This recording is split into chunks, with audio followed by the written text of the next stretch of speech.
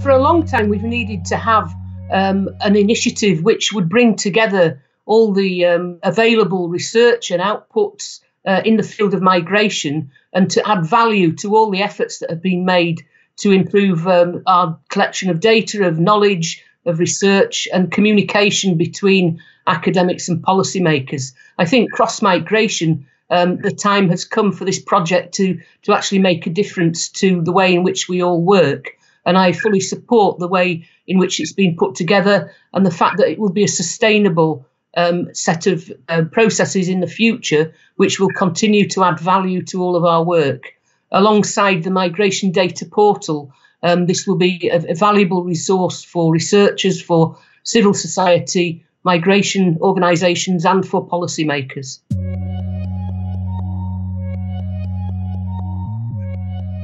I think for the academic community of migration scholars, CrossMigration provides a resource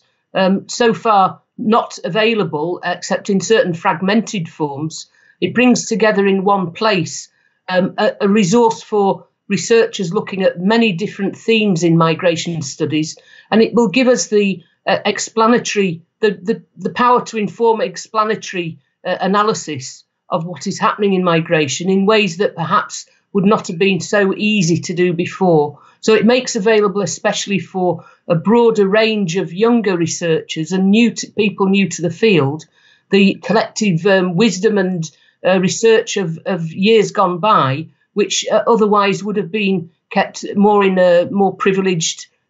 inaccessible reaches of university libraries, perhaps.